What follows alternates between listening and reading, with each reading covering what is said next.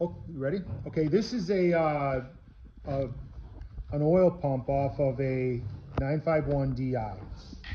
And to adjust this pump, we're going to go over the adjustments on it, because on a DI, it's critical that the oil pump be installed properly. Right here, you can see the two little lines right there. And so when you're adjusting this pump, that's the looser setting, which means less oil. And that's called the break-in setting, with more oil. So that's where you want to set all of them and just leave them there. Supposedly you can go back and set them back to here after they're broken, so they use a little bit less oil, but it's good. They're kind of hard to reach, so it's just better just to set them there. So that's where you want it set, and you're going to do that either for the little adjustment. There's a couple different adjustments that you'll find on these. Some of them will have a little on the cable. There'll be like a little plastic adjuster that's over here on this side. You just break loose the jam nut and turn the plastic part, and it'll move it like that, as you turn it. And that's with throttle just at ease, no pressure or anything on the throttle cable. And then you set that down in the hull. Normally this will be inside the hull. You'll hook up your cables to it, and you'll get yourself a mirror. We get a mirror and we shine a flashlight on the mirror, and then we'll set that. And so another thing you want to remember to do, this is the bleed screw on this pump, and you break that screw loose. There is a little washer under it, so be careful not to lose that.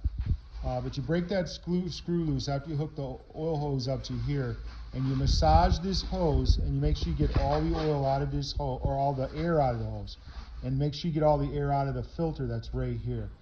And you do that by bleeding it through. Once you got all the air out to that point there, then you just retighten that down, snug it down.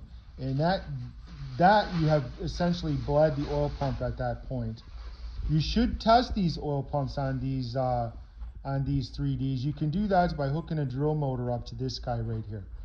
And you can get a bolt if you can get a drill motor on that.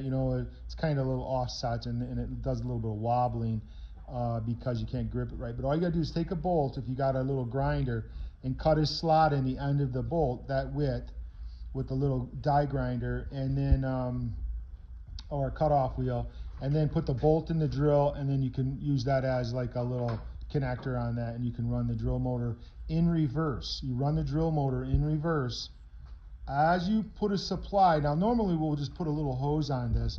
We'll fill the hose with some oil onto this part right here, and that will be our oil supply. And then we'll put this where it's going to be, so that would be full blast. I got my drill motor on here, then I'm going to open it up. I got oil in this, and then I run my drill motor in reverse. And sometimes it takes two people to do this. If you have a vise, you can like lock this down in a vise, and it helps it to hold it and stuff. And then you can pump the oil through these lines and verify that all three of them are pumping oil. And you should be doing that before you would actually install the oil pump.